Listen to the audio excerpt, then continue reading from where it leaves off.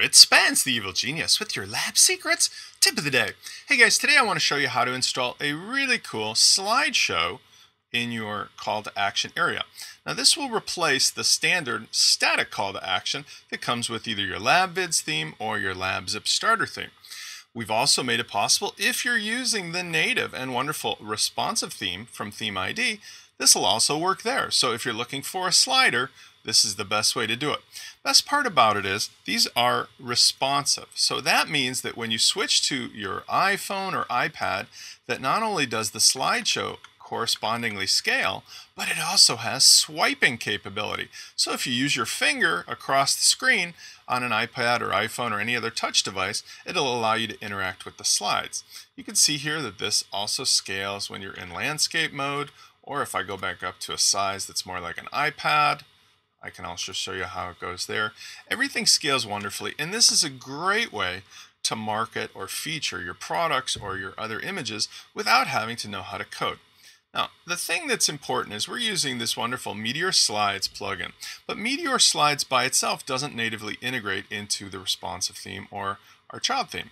So basically, instead of making you use what's called a PHP template tag, we've just made it as simple as point and click. And here's how it goes.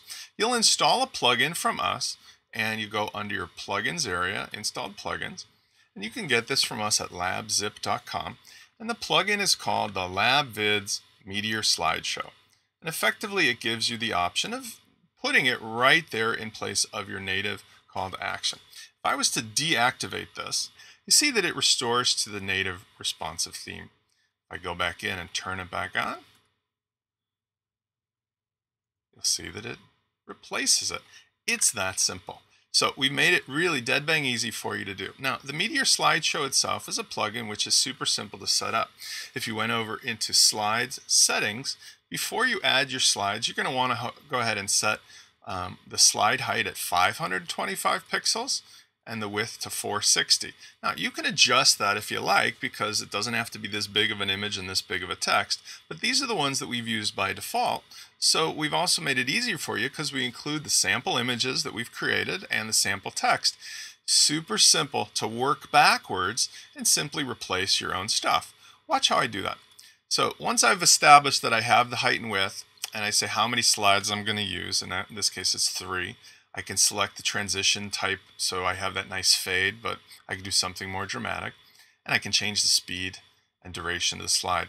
I also can decide whether I want to have the slideshow navigation with the little buttons below, which are these things, or these little buttons on the side. I can have either one or both, or none at all. So I save that. Let me show you now how I go about making it that I can swap out some of the call to action stuff. We've made it simple because we've retained all the responsive themes options. So I go under Appearance, Theme Options, and I simply go under Homepage. And here, if I wanted to, for example, replace maybe the headline image, LabVidz, with my own, I could say, my new headline. When I click Save, watch how easy this is. 1, 2, 3, ta-da, that's it. And I can do the same with the rest, including the call to action button, link, etc. Everything natively will work and replace out those options. Now, if I ever get tired of this, I could just turn it off. So I go back over to installed plugins, and I just deactivate the LabVidz Meteor Slideshow. And when I do, I'm back to my native responsive theme, or I'm back to my native LabVidz theme or LabZip starter child theme. Now, one last thing.